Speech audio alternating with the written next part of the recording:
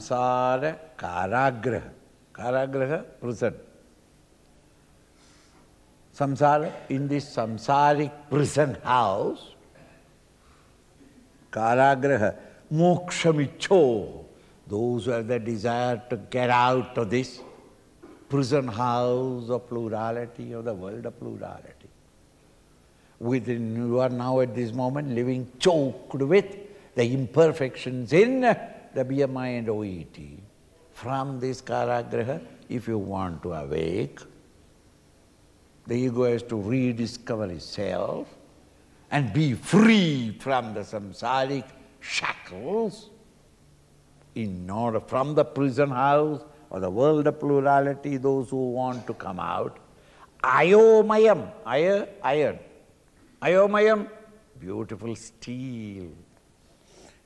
Pada nibandha sringalam, the sringala, the iron, the steel, what is that? Chains that has tied to your ankles, your leg, and to the floor of the prison. And therefore you can't escape. Even if the door is open, you can't walk out. Because you have been bound by, chained to the floor by iron chain.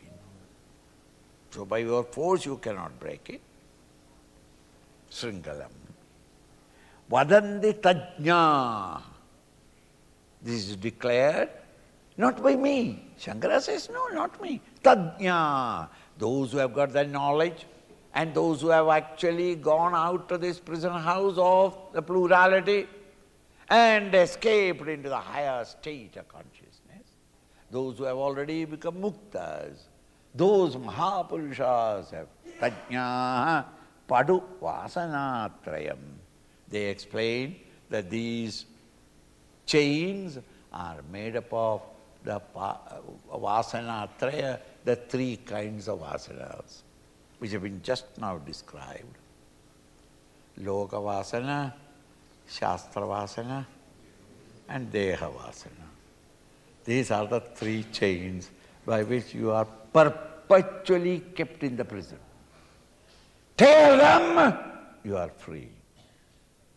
The prison house has no door because they are so confident that you cannot come out of those iron chains.